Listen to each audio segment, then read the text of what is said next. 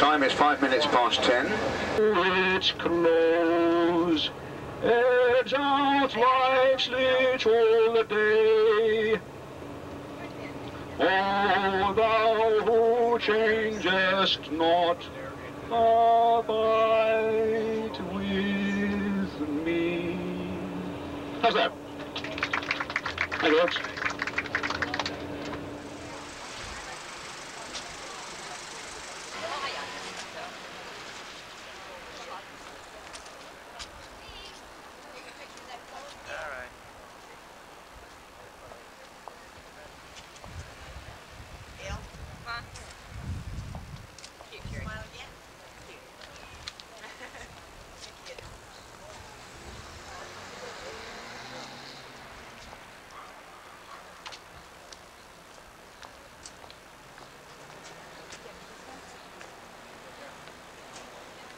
You can see a white church on top of a hill, and that is the church of Sacré-Cœur, Sacred Heart, surmounting the hill of Montmartre, M-O-N-T-M-A-R-T-R-E, Montmartre.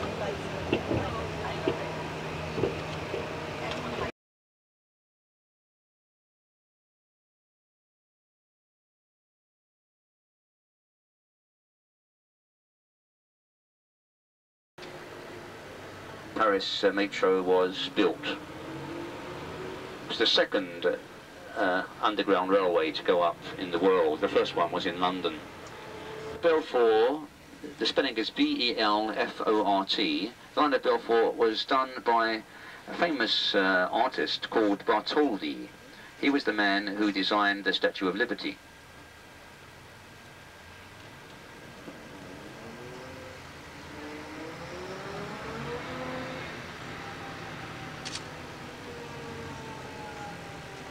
The area, the subway station here is called Denfert-Rochereau, after that colonel who commanded the garrison. That means two. That can't be a one thing. Maybe it's you got cross between an LPD and a two, or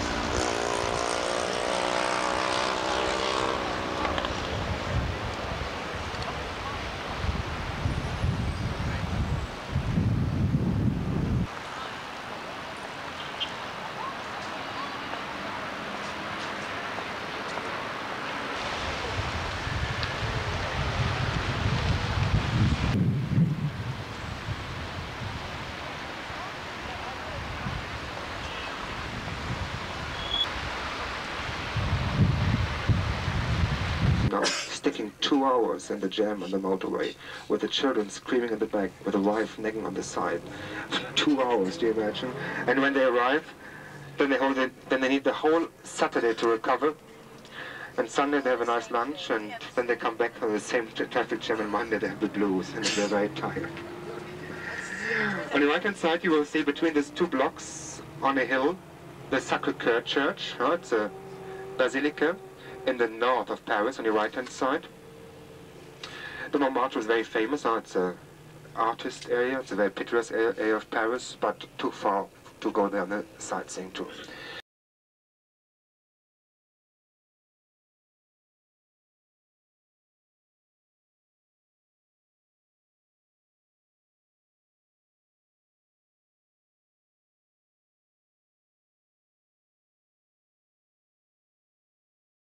A big car, you know, like you have in your country, it would be impossible to find parking or something. Also, considering the fuel is quite expensive, so we have quite small cars. You know, there are no lanes, so because the lanes would just confuse the people, Everybody for its own, and... I gotta take a picture.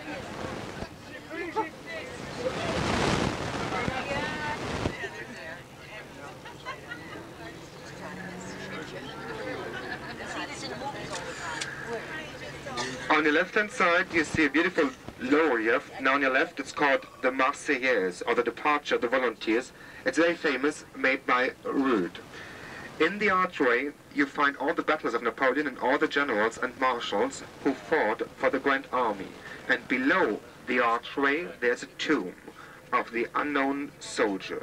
It's an unknown soldier found on the battlefield of Verdun, and is representing all the unknown soldiers killed for France in the First World War. Now when we drive around, you will see to the left-hand side, right below the archway. In 1920, they burned the eternal flame. It's a little flame burning there, the flame of remembrance, in remembrance to all the unknown soldiers killed for France in the First World War. So even the Allied and the enemies.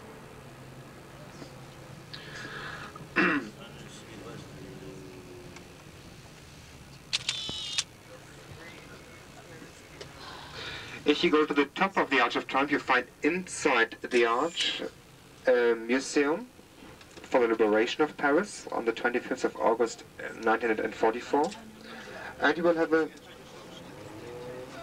beautiful panoramic view to the city from the top of the arch. From here, we turn into the Avenue des Champs-Elysees.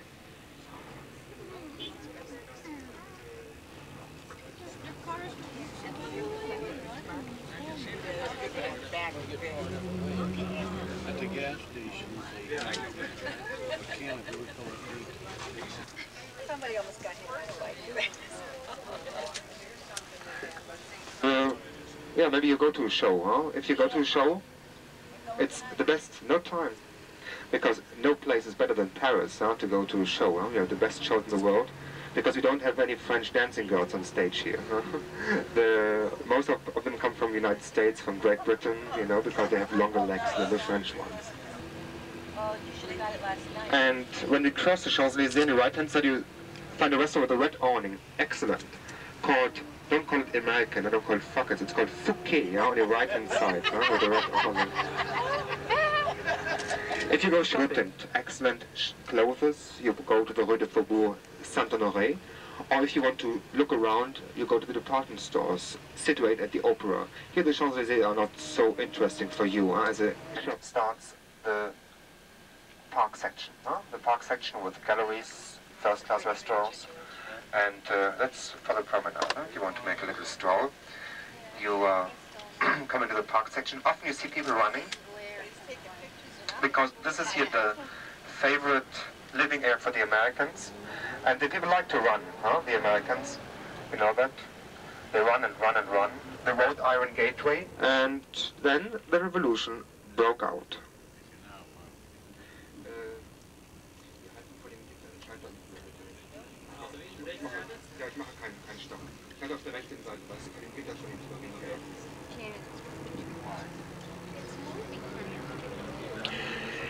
The people took the Bastille, and the king was still In Paris, he was alive, he was still king of France. He had less power than before, but he was still king of France. And there was a medicine. It was a time of the Human Declaration. And there was a medicine, a doctor, and he went to Italy. And from his journey in Italy, he brought a little machine. His name was Guillotin, the blade of the machine, personally. But we don't forget it was for human reasons that they introduced this machine. And 3 months later, he laid his head, January 1793. His wife, Marie Antoinette, followed him on the guillotine, how it was called, or the nation's razor. And you see, always in front of the blade, they had a little basket, and the heads always fell in the basket. And when someone was executed, is going to be executed, during these executions, then it continued. 1,195 people were beheaded on the square, and people get a bit tired, you know, it started to be a little bit boring, and then they transferred the guillotine to the east of Paris. By the food. So you saw the needle already in London, no? It is also 3,300 years old. It was a gift from Egypt, and you see in the pedestal and the golden letters the way of transport. It took about 7 years. And in the needle itself, the original hieroglyphics. Just one more thing. You know that the American Open is going, Flushing Meadow, huh? Who's in the clash against, what's the name of the bloke? Ivan Lendl. But you know that for the first time they played tennis in this gardens. In this gardens, the tennis game was invented. Within the 14th century, it was a royal game, just played by the aristocrats. But they had no racket. They already had a let, but no racket, and etc. Okay. After this game, the game of the palm, or the jeu de paume, they named a museum. Remember this museum on the right-hand side, this pavilion. On the left-hand side you see the American flag, the stars and stripes, and this is the American embassy, because in this mansion on your left, they signed for the first time a treaty between America and France. Don't go for the food, it's really dog's food. There's no windows, no cross in the roof. It's called today the Madeleine Church, on your left-hand side. Here you find the famous food stores. One of the most famous is on your left-hand side, called Fauchon, with a green awning on your left-hand side. The food store called Fauchon. They're brought when they started to build buildings, well, like the Opera House, for example. Commissioned was the young architect Charles Garnier. This man had never built anything in his life. Impression of the style of the 19th century, when people were very rich and they want to express, and they want to show it how rich they were. But never again Charles Garnier built anything in Paris. Just in Monte Carlo, he built the gambling casino.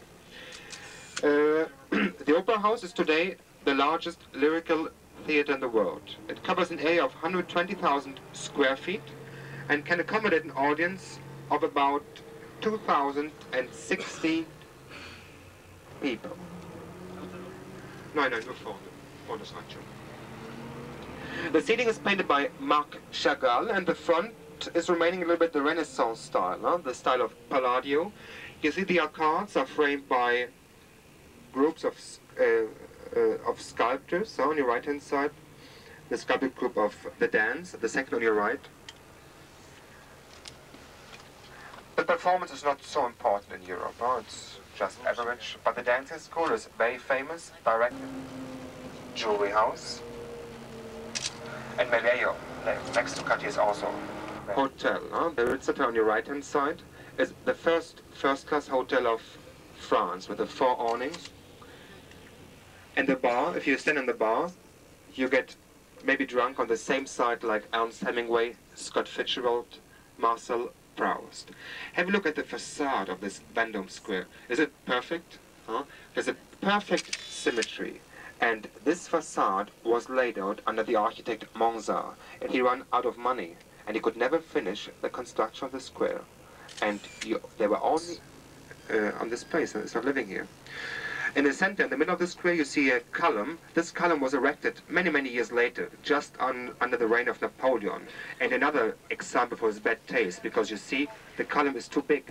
On your right-hand side, you will find all the fashion boutiques, but no temptation, we turn left. Because we are on a cultural promenade, we want to see.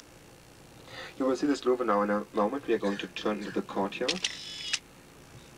And this railway station is going to be transformed into the museum of the 19th century. So this glass pyramid, of course, a little bit, you know, people are not really happy with this idea. But on the other hand, the Louvre is the palace of the centuries, so you find all type of styles in the Louvre. Why not one part in the style of the 20th century?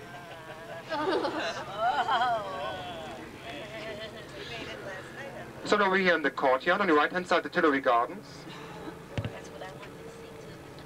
The gardens in the French style, now with this beautiful hedges and sculptures. On the right-hand side, the little arch of Carrousel. But still today, it is a justice palace. And if you kill someone, you'll be condemned in this justice palace still today. Isn't it amazing to be in the same cell like Louis XVI or Robespierre or Ravaillac, for example? Look at the gendarme. The tower on the extreme left is called the clock tower on your right. This is the oldest. In this tower you find the oldest clock of the city. It's a public clock from the 14th century, which was restored about 400 years ago.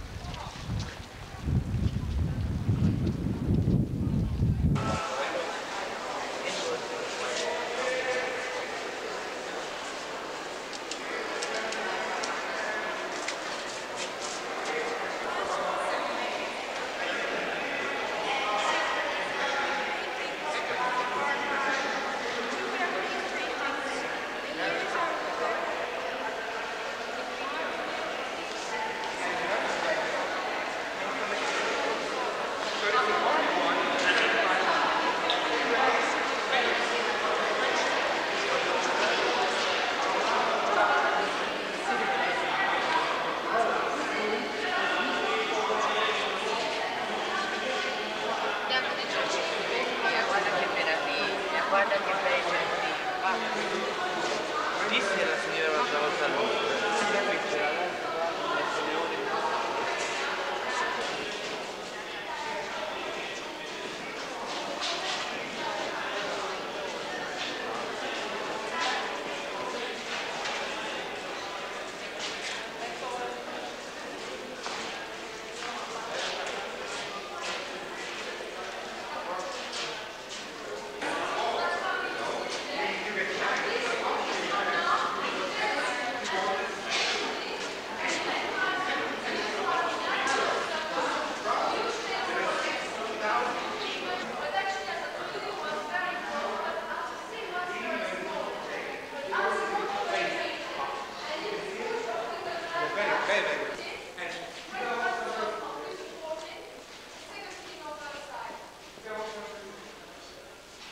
Merci, merci.